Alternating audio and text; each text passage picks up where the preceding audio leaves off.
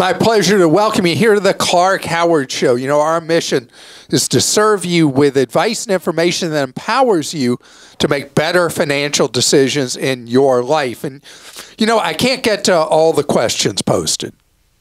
But there may be a question that you got to have an answer to, and we got the place for you. It's our Team Clark Consumer Action Center that's been serving you for free since 1993, answering your questions one-on-one.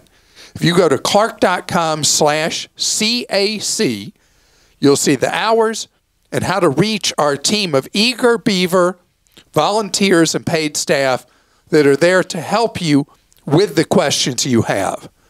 And I want to talk today about the subscription obsession that has now taken grip of retailers and what you need to know about playing the subscription game. And also, if timeshares weren't already enough of a problem for people, now organized criminal gangs are getting into scamming people with their timeshares. Wait till you hear what's going on. So, briefly, I mentioned a couple of weeks ago about how Target has started their new membership program. It's on sale for a 6-week period where you get the Target membership that's called Circle something, whatever it's called. Target's loved the word circle for things for a long time. Circle Plus, Circle this, that, or the other. What's it called, Christa? You can tell me as we go through here. 360. Circle 360 Yes. is the new $49 membership? That's what I'm told. Oh, we're going to verify that. I'll look at my Target app. Look at your Target app. Let's get that exactly right. So Target is a Johnny-come-lately to the membership thing, but it's not just the big retailers. It's smaller retail chains as well are trying to sell you memberships. And so they pay you. Yes. Circle 360. Circle 360 is the new membership? All right. And it's $49 till what date? May 18th. Thank you. That was Sally, our managing editor, who was calling in from the peanut gallery. Thank you for that. So Target obviously has been losing market share to Amazon and to Walmart. Walmart has been growing its membership base at a really rapid clip. Amazon is kind of frustrated because their memberships have stalled out, which I don't think is that bad because they have half the American people almost are members of the Amazon Prime membership program. And Walmart is growing from a much smaller base. Target's starting at a big fat zero. Then, of course, you have the warehouse clubs, which in my book are a different kind of idea with a membership fee. But there are people who get upset with me about touting the membership-based clubs, Costco, Sam's, and the regional BJ's Wholesale Club. But now retailers of various shapes and sizes are coming up with their own membership programs. What's it all about? When people join one of these programs, they end up spending a meaningful amount more money with that retailer. Walmart has been reporting very large gains in sales year over year since they started Walmart Plus. In Walmart's case, what happened is they attracted a lot of people who never shopped in Walmart, who were generally higher income, had more disposable income, and bought things that were higher profit margin items for Walmart that made it all work for Walmart doing the delivery. And that's where Walmart took market share from Target that had always had a focus on higher income shoppers than Walmart, and Walmart encroached on that so much. This is a defensive move from Target. Thing is, you pay all these memberships.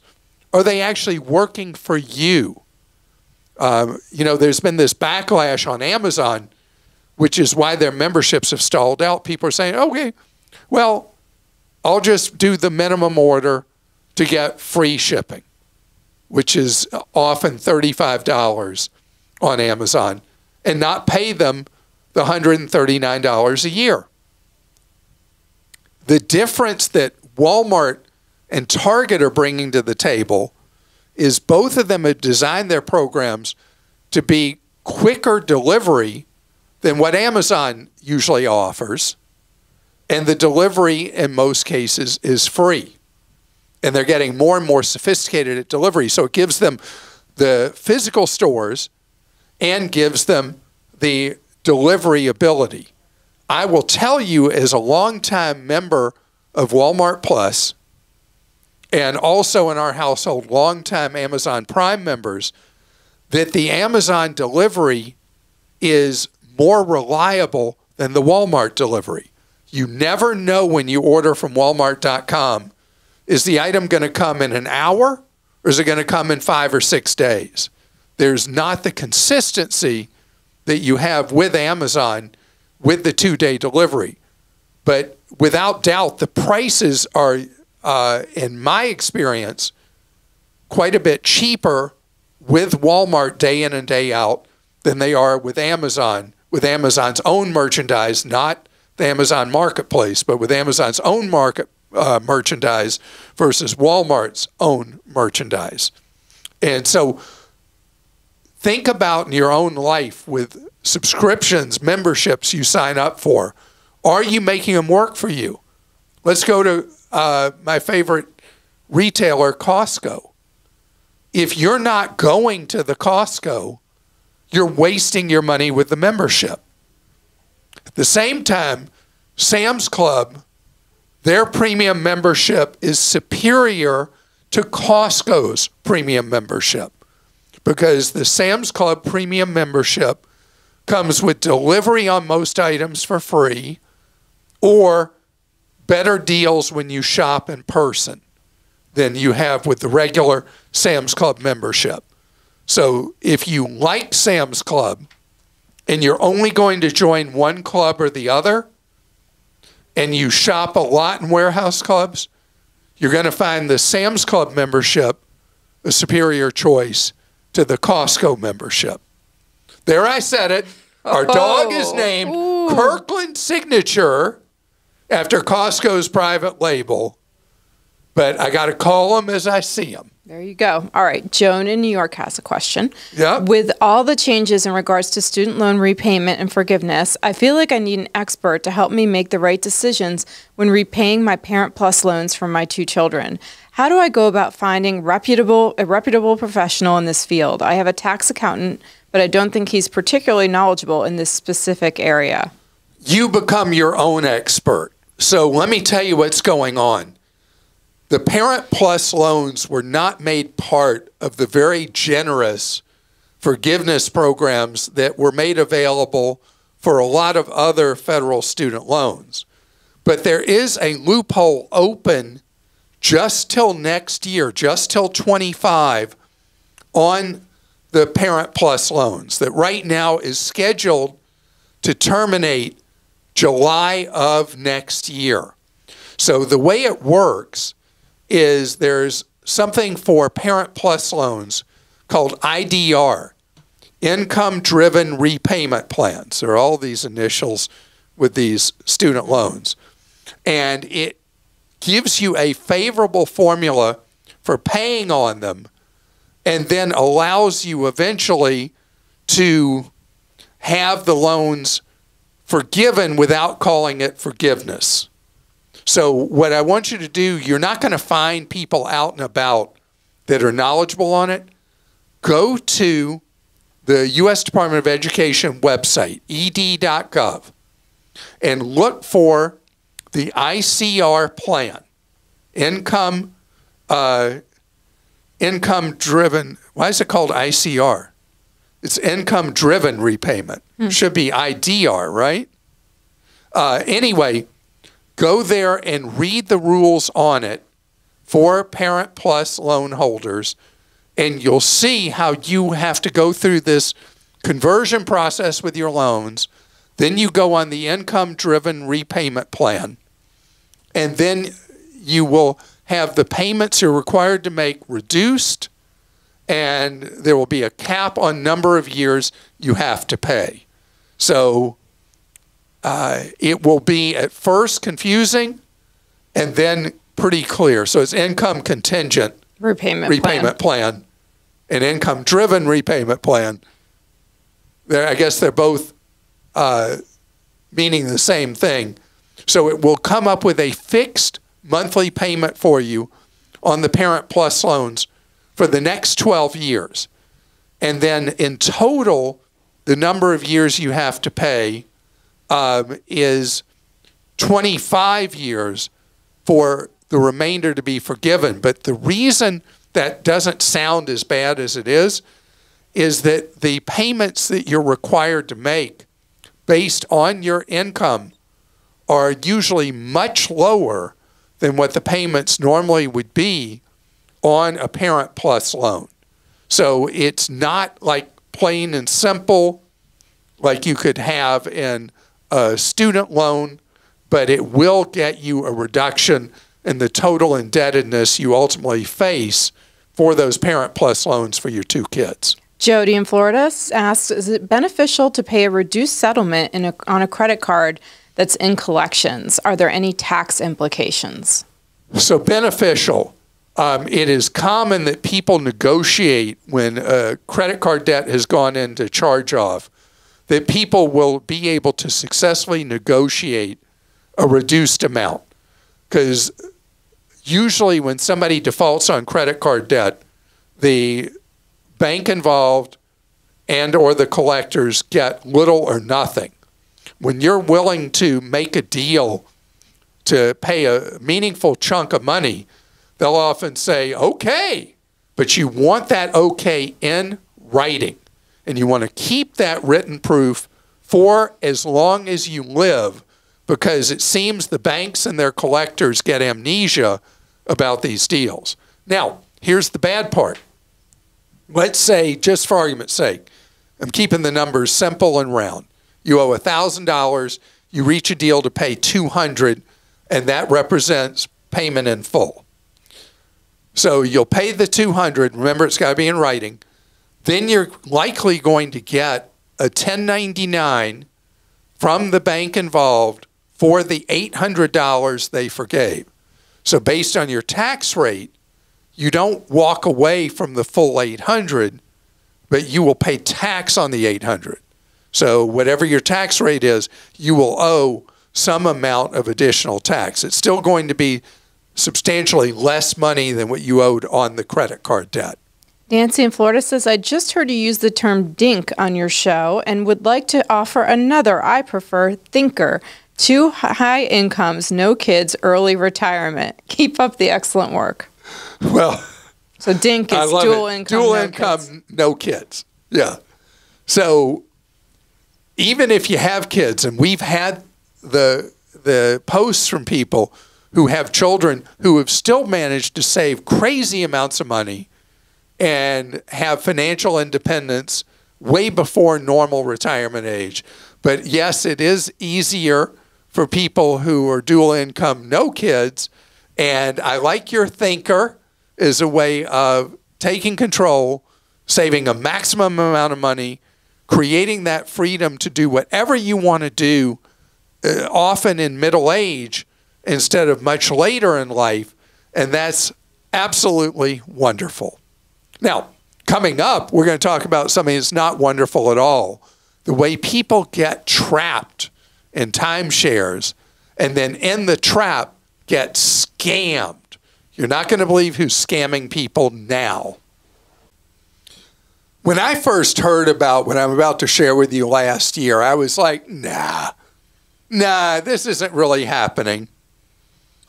But apparently this is a real thing. Mexican-based drug cartels have decided they can make more money scamming timeshare owners than they can make selling drugs. This is absolutely stunning.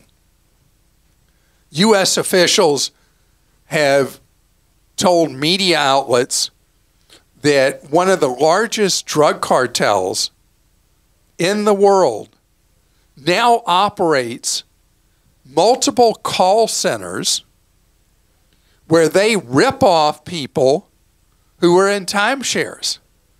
And they just do calling all day long, offering to buy timeshares that people have been trying to get rid of. They may see them on message boards. They may just be working from lists. But they contact you and say, yeah, we're going to buy your timeshare for X number of dollars. And one of the common ways they take you is they say, and we're going to deposit the money in your account.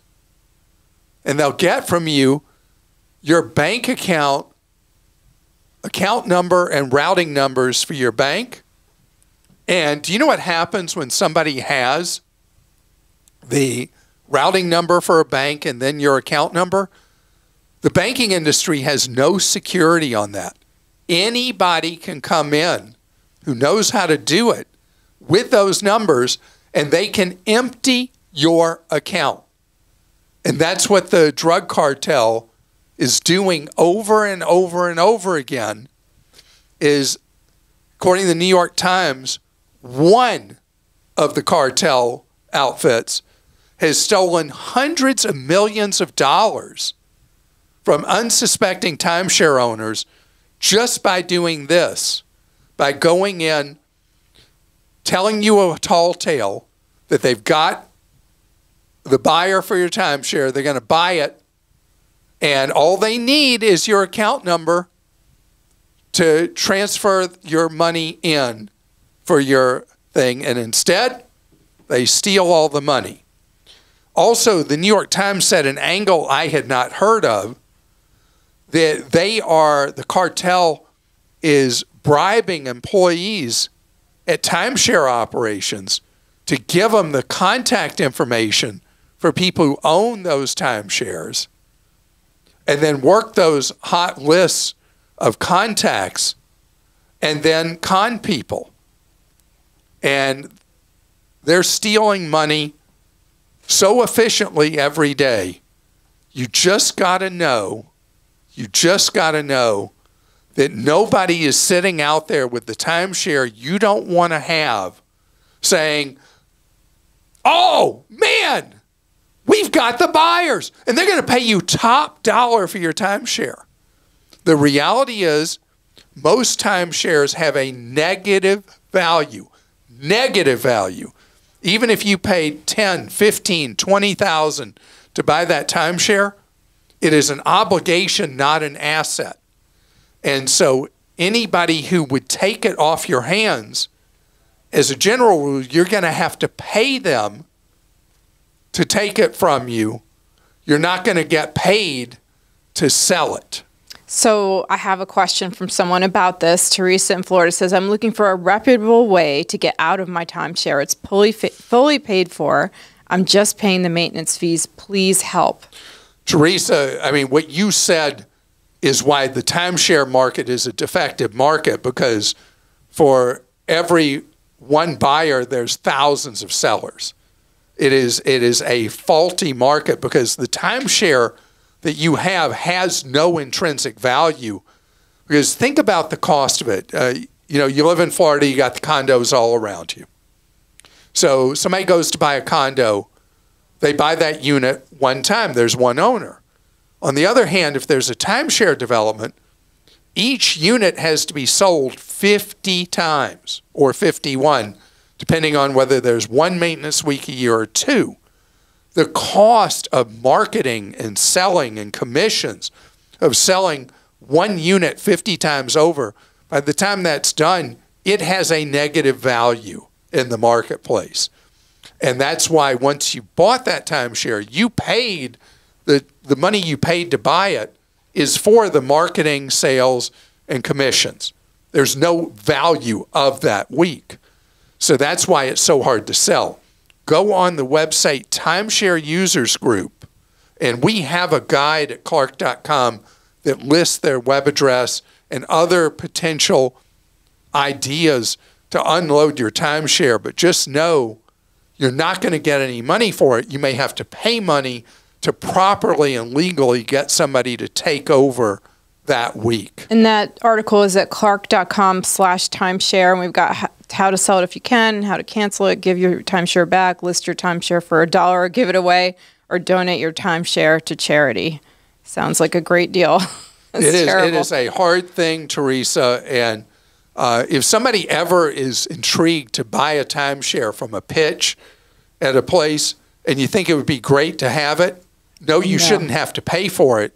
That you should get paid to take it.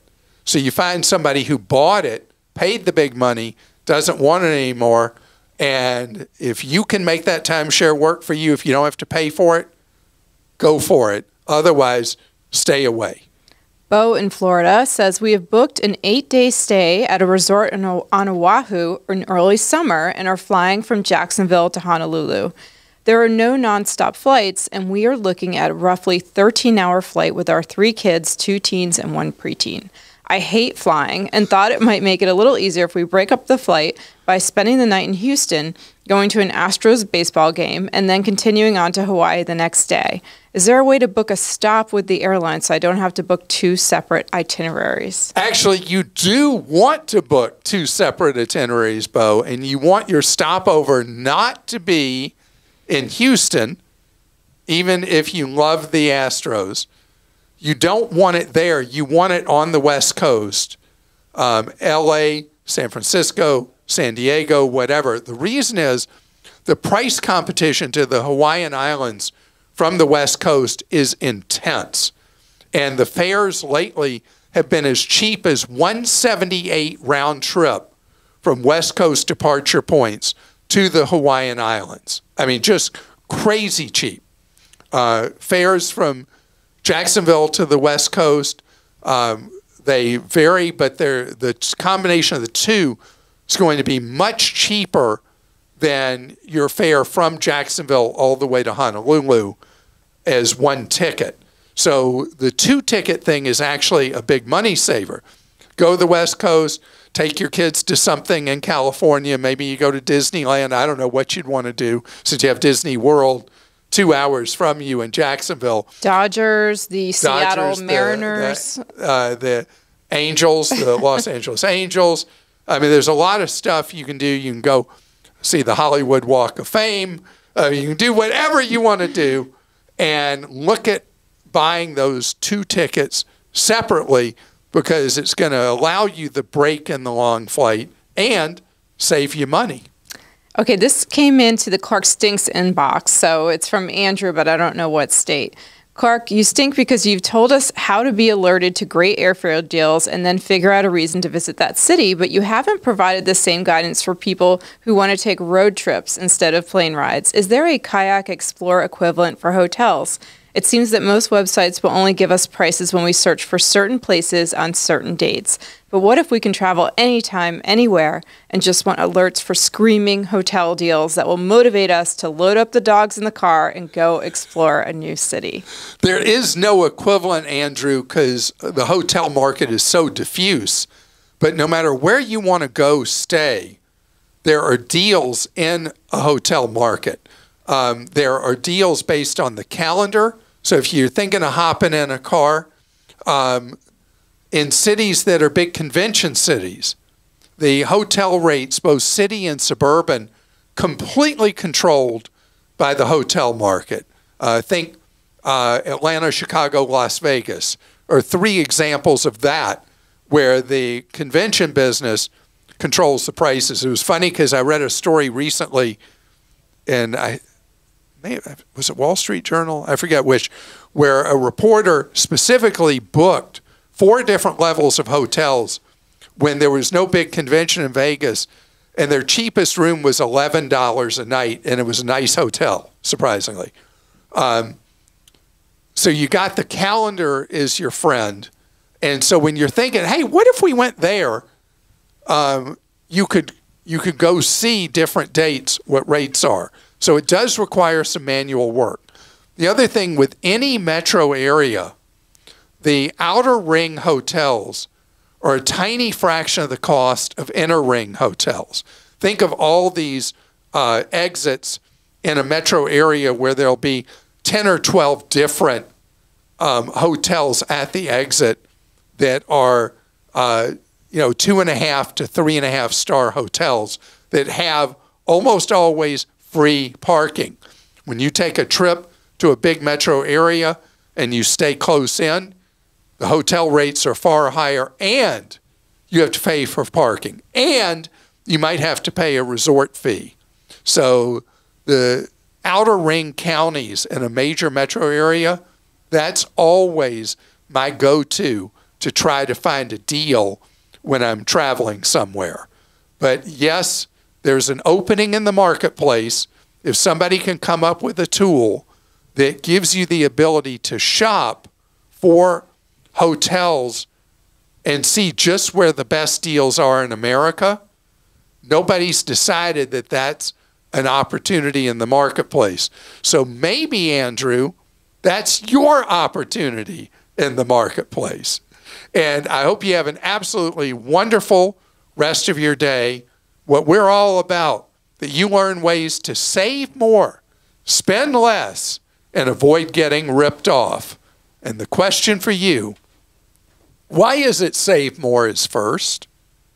Because it all starts with you, from every dollar you make, putting aside a decent amount of it up front so that then you live on the rest.